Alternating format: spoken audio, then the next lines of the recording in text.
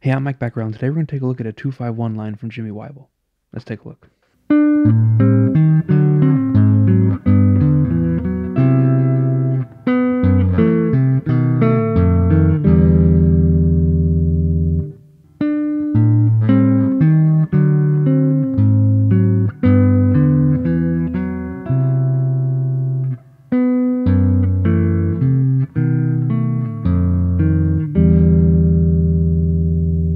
So before we get to the lesson, I want to talk about this guitar. This guitar belonged to Jimmy Wyble. I've mentioned many times in the past that Bruce Forman was my mentor for years, and I got this from Bruce. The story around this guitar, from what I understand, is when Bruce Forman first moved to LA to start teaching at the University of Southern California, him and Jimmy met and became very close friends. And Bruce is famous for playing his red guitar. Nowadays, he mostly plays Barney Kessel's old guitar, but he has a red L5 that he's always played. And Jimmy liked it so much that he wanted to get his own red guitar. Jimmy Wyble gave it to Bruce when he passed away. The only thing I've changed on it is Jimmy had an old DeArmond acoustic pickup on here that he had to actually mangle the pickup cover to make it fit, and you could still, there's still a little residue here from what he did. I decided to put in a Gibson pickup on this and put it back to a standard look. It definitely wasn't Jimmy's main guitar. It's a J Tercer, so it's a fairly inexpensive instrument. But it's very cool to have something that belonged to him and to be able to play his music on a guitar that he actually played at one point.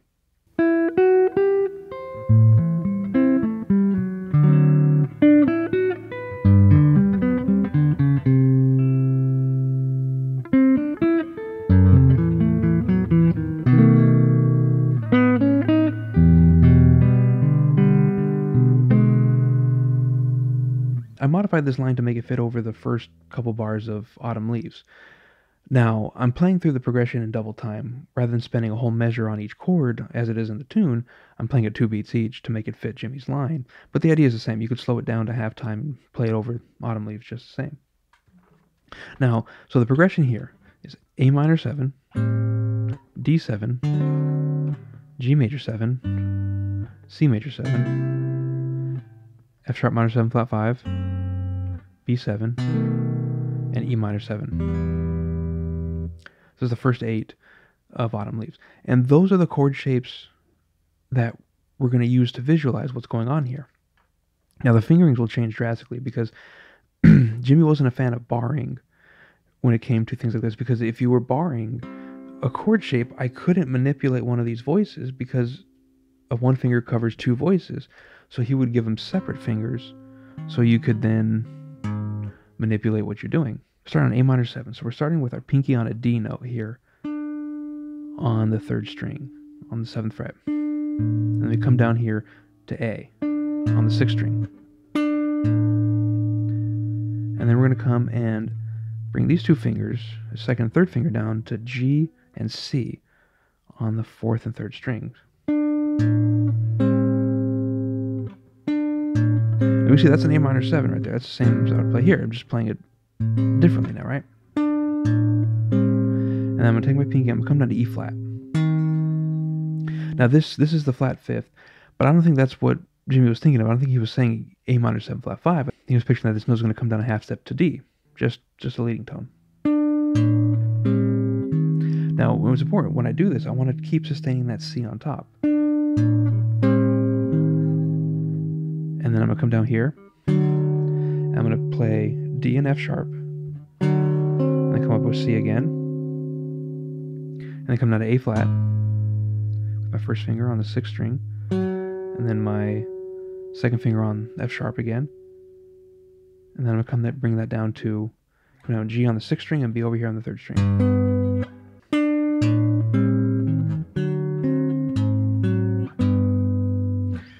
And what I'm doing here is it's important to sustain the melody while you're playing these notes that accompany. So my melody is, and I want to hear that.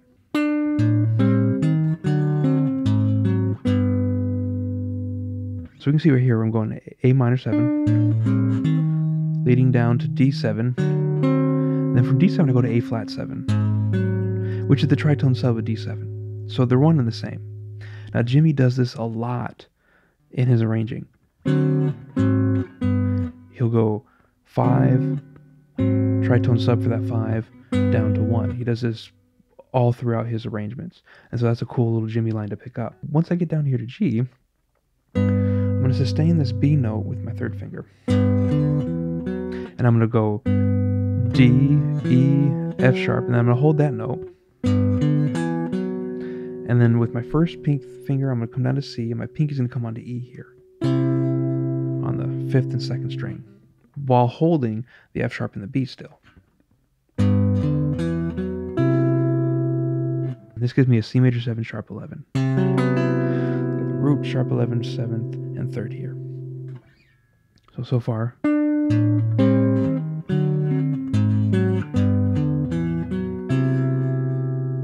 That's a really cool sounding line that we can take around and apply to all kinds of 2/5s.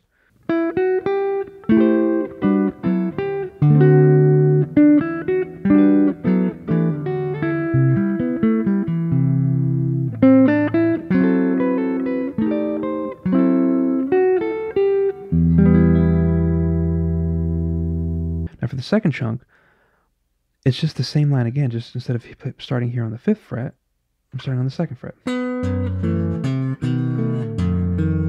Same thing, but when I go to E, I'm not going to E major, I'm going to E minor, so I'm just going to hold.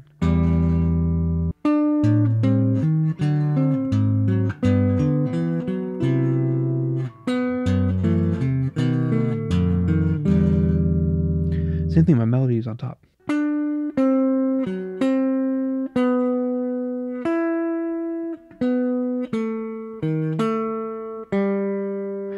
And the reason this works over the B minor 7 flat 5 is because even though it kind of has that flat 5, I'm more viewing that as a leading tone into the 5 chord. So because it's just a leading tone, I don't really think this shape really has a 5th in it. There's no 5th in this. So it works the same over a minor 7 flat 5 or a minor 7. So you get double your mileage out of this line. Thanks for checking out the lesson. Keep practicing. I'll see you next time.